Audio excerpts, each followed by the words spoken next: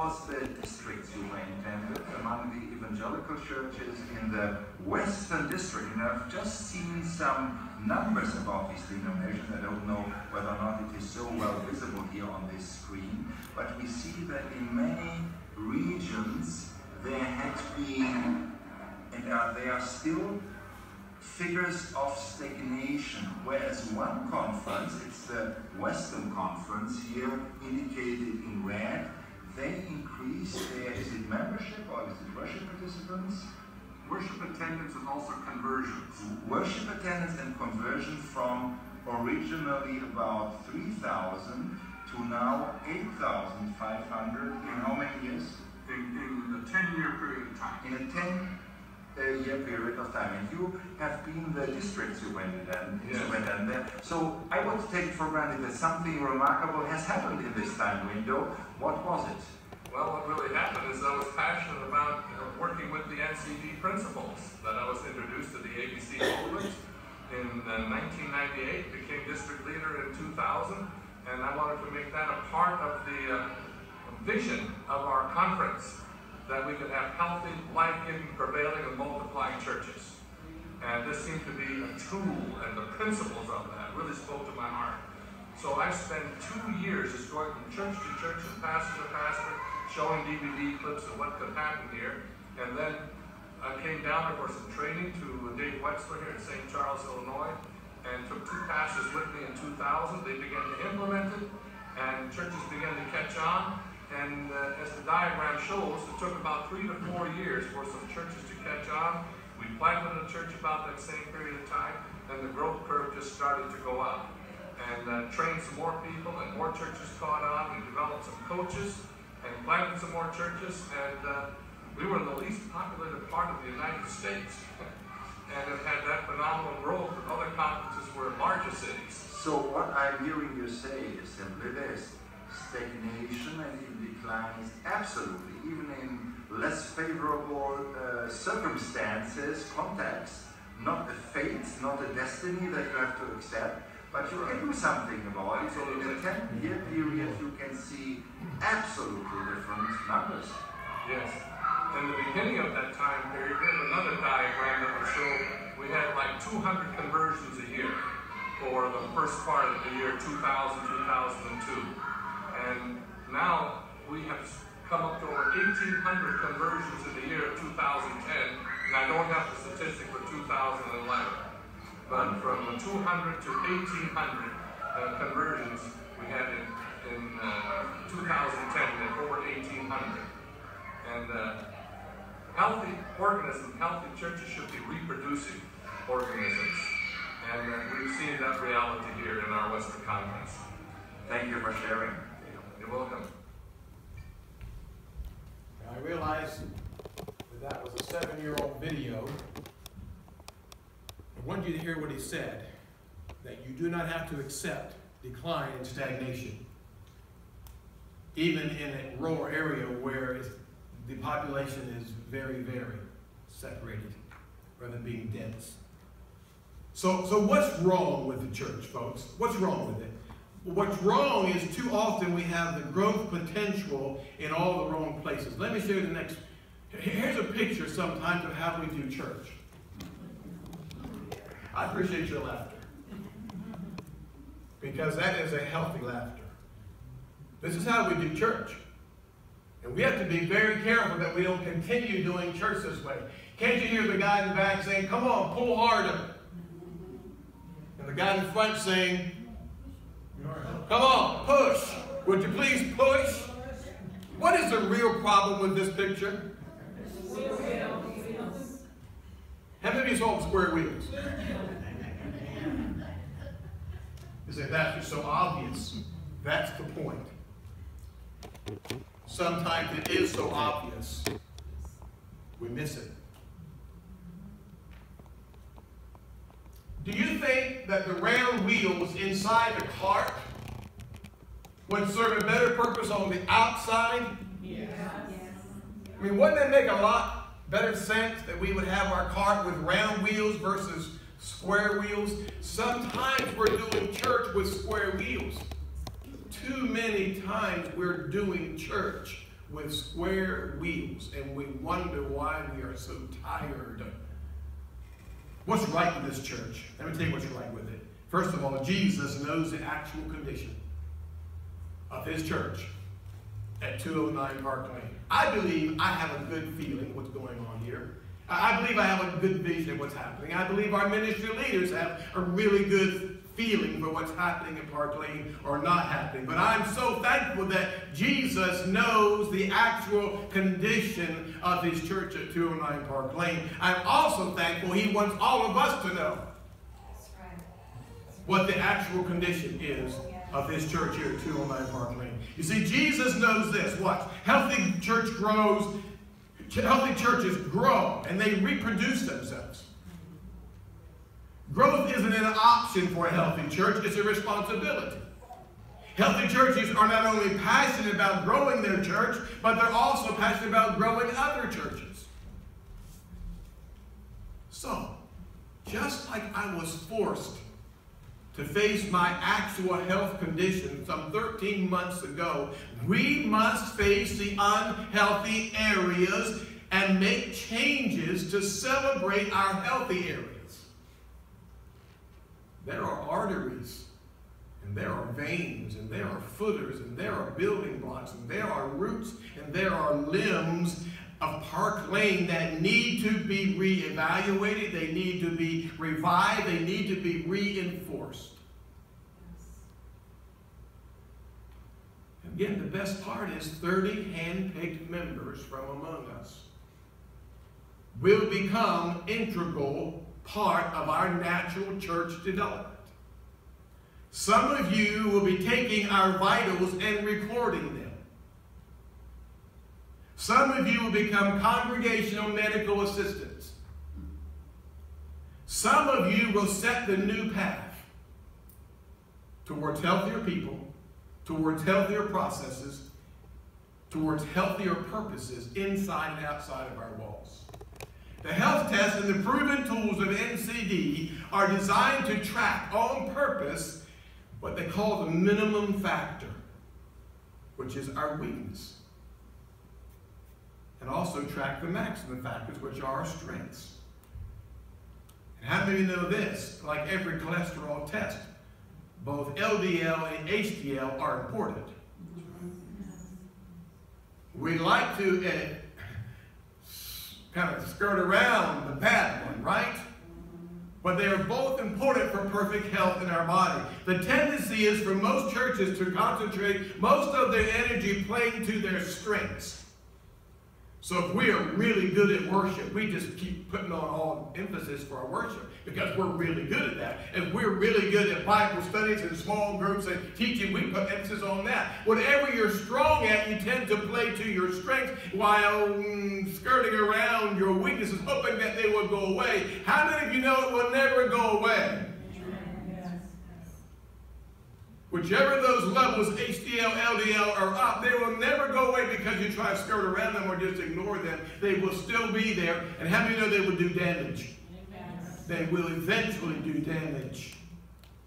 So the tendency is to put energy towards the strengths. That's not always healthy. As a matter of fact, it's difficult and in some cases even impossible to continue achieving God's purpose for us here at 209 Park Lane with the organic anatomy of this congregation.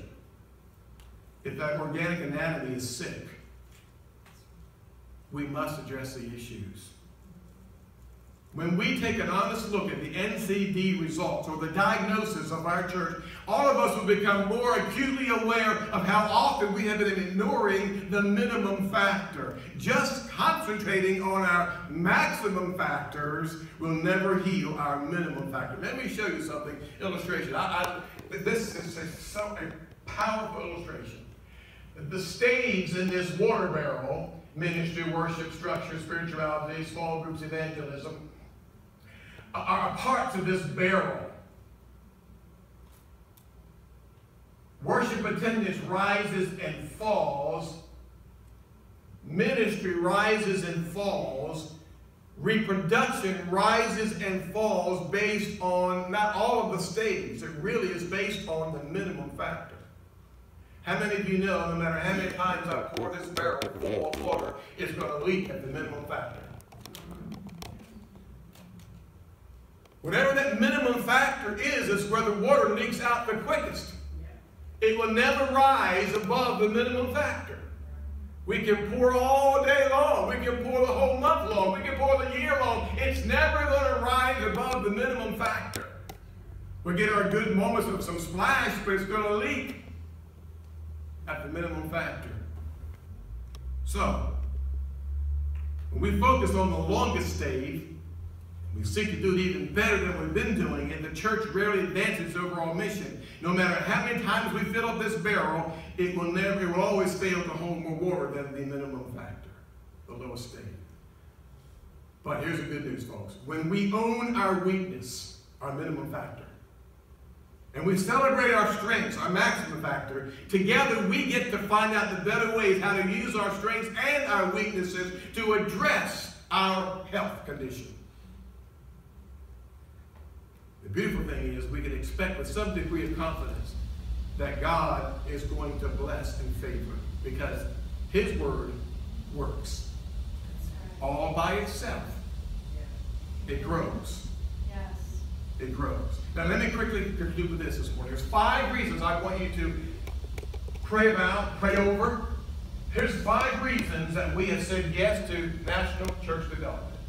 First of all, because NCD focuses on increasing what? The quality of the church rather than on its numerical growth goals. The emphasis is on church health. It has proven to be the key to ongoing growth and multiplication. That's reason number 1. Number 2, the center of NCD is the all-by-itself principle that can be observed in healthy churches around the globe.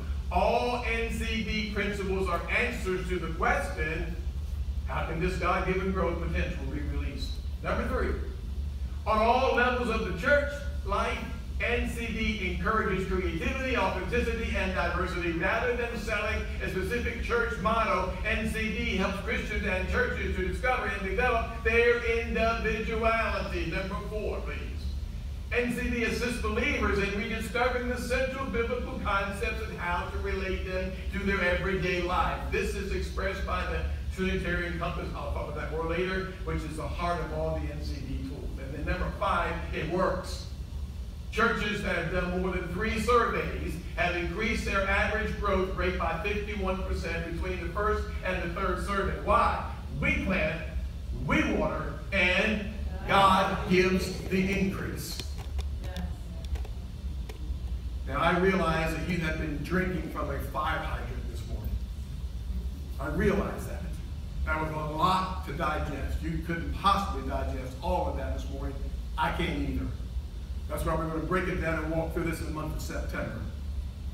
I'm taking my time with it as we prepare ourselves to find out the real diagnosis of Park Lane Church of God. You say, Pastor, why do we got to do all this stuff? Let me give you one reason this morning. Just one. Just one. Is there any in the seat beside you?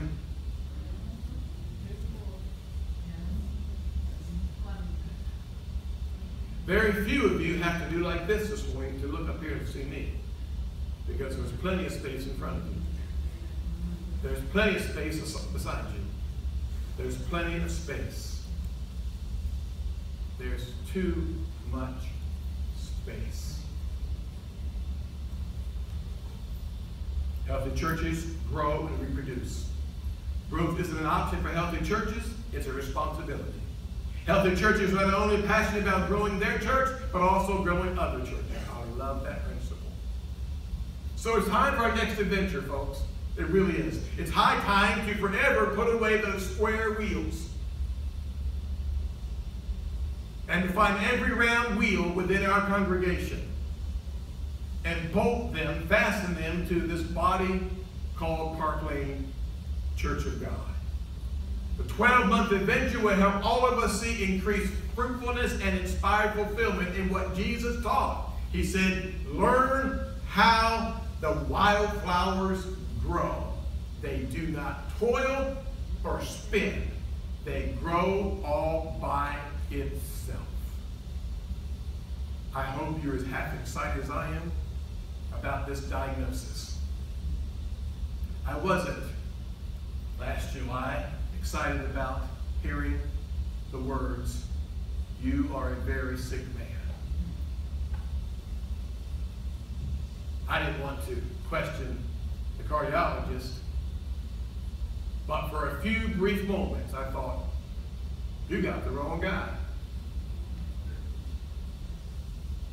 How do I walk in here of my own accord? How do I drive the rental van back to Laurel, Delaware by myself? Meet my wife at the restaurant to have a wonderful breakfast. Walk into the ER with about 30-some people that needed to be there. But I didn't. How is it possible that the statement, "Mr. Parsons, you are a very sick man," how is that even possible? Here's how it was possible, and we know this. He saw something I could never see. He knew something I did not know. And that hard pill of truth challenged my life, saved my life. I want Jesus to take blood samples of Park Lane. I want the Holy Ghost to give us his diagnosis as he x-rays our congregation. I want us as a congregation to move forward in the name of Christ and find out where the round wheels are. Let's put them on the cart. Let's ask the Holy Ghost to be behind us, before us, beside us. Holy Ghost, please grow us until the trumpet sounds, or you can call us home. And let's stand together. God bless you. Father, I thank you this morning for the growth that you have destined for this congregation. I bless you for the miracle power within the diagnosis. I thank you for helping us, Lord, to pick out the health team of this church, for allowing us to pick out those 30 people who will be honest with you and with themselves and with this congregation, and will actually take a survey that will assess and give us a diagnosis of where we are as a congregation. Yes. Lord, I thank you for favor. I thank you for blessings. I thank you for confidence. And most of all, I thank you for a healthy church. This time next year, Lord, as we move towards the goals of what you're going to give us, I bless you for this place having no space, but being filled up.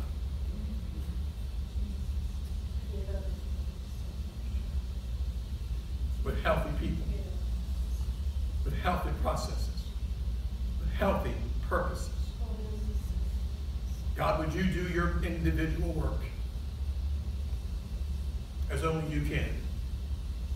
And Holy Spirit, would you do your collective work as only you can? Yes. Would you pull together the team that will bring the health diagnosis to this church, and the team that will take us forward to being the church and redeeming the potential that you have in this body. I bless you for it, and I praise you for it, because I ask it in the mighty, matchless name of our Lord, who said, "This is my church, and the gates of hell will not prevail against it." In your name, Jesus, we pray. Amen and amen. God bless you. Have a great week talking about natural church development. Choir practice immediately following some of the folks leave.